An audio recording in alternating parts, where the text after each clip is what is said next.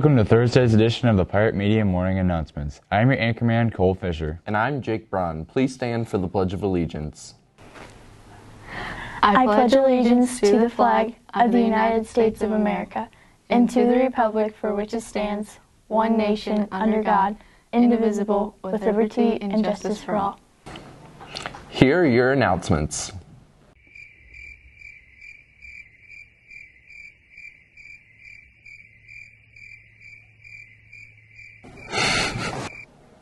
And now to Caleb with your weather. Good morning. Today is sunny with a high of 59 and a low of 43. Have a good day. Varsity baseball plays a doubleheader against Claymont at home tonight. Good luck, Pirates.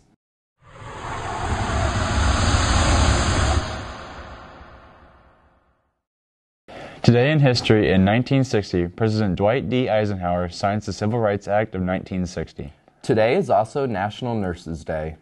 Thank you for joining us for this edition of the Pirate Media Morning Announcements. This has been a Pirate Media production. For Jake Braun, I'm Cole Fisher. See you later.